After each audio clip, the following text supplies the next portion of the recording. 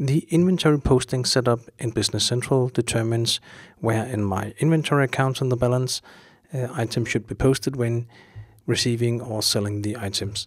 And in Business Central, it looks somewhat like this. So if I go into my inventory posting setup, I can see here it's a combination of location code and inventory posting group code, and it determines the accounts that it posts into. Let's see how it works when we draw it.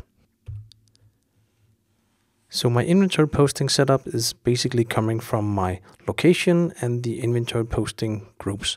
And the inventory posting groups applies to items, meaning I defined where my items should be posted in my balance when I'm receiving or selling things on my inventory. Both my location and my items applies to documents, sales orders, purchase orders, etc.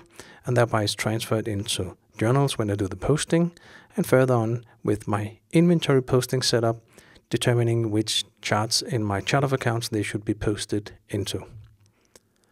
This means my inventory posting setup is a matrix saying which kind am I posting and from where am I posting it. So which kind could be set up on the item card, meaning raw materials, resale, semi-finished, finished, whatever you want to set up there.